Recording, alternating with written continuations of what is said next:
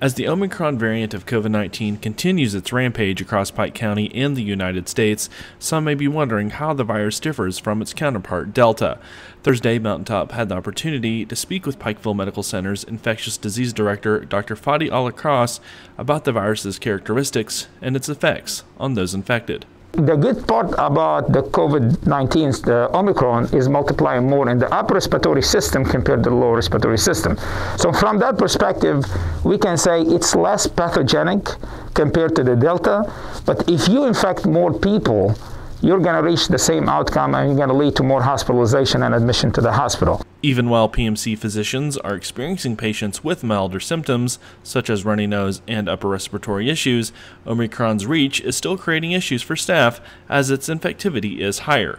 According to data from the Pike County Health Department, infections have nearly doubled from 516 active cases on the 3rd to 966 on the 13th. The question here is how vaccination could impact Omicron. I think this is going to be the major question that we need to answer. And my question is because of vaccination, we're seeing lesser impact on people? And I think so. I think this is the same virus, is impacting the upper and lower respiratory tract system. But I believe the vaccination, although is not preventing 100% the spreading of the infection, it holds its activity. The goal of the vaccine is to protect you from the drastic outcome, to protect you from going to the hospital, to suffer ICU events, to go on mechanical ventilation, to not die because of the infection. And I think the vaccination is holding on that big time. According to Dr. Al-Akras, over 70% of those hospitalized for the virus are unvaccinated, adding the importance of protecting those with morbidities. If you look at mechanical ventilation, so you have 4 on mechanical ventilation and 1 out of 4 is fully vaccinated, but that individual is older and has several comorbidities.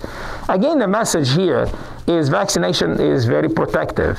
And in my opinion, is fundamental to be able to overcome that SARS-CoV-2 pandemic. And hopefully at a certain point in the future, we'll be able to see what's called endemic situation, because we're not going to be able to get rid of COVID-19. We're gonna live with it.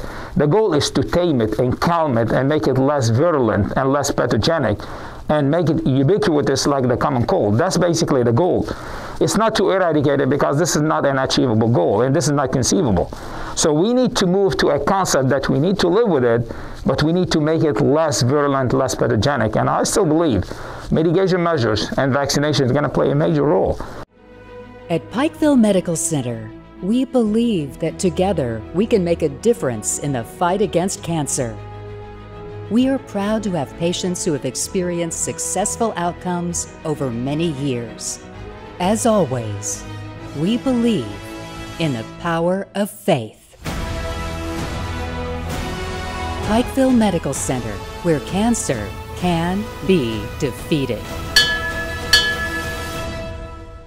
On top of getting vaccinated and getting boosted, another important aspect of keeping yourself protected is making sure that confined spaces are well ventilated, as viruses can linger for more than 2 hours. And I think one important factor, especially with the Omicron, because it's highly contagious, probably 2 or 4 times more contagious than the Delta. Infection with Omicron is mainly in confined places.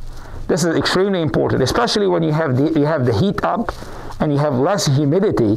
This is when you aerosolize the viruses. So these viruses can go into very tiny particles that can linger in the air.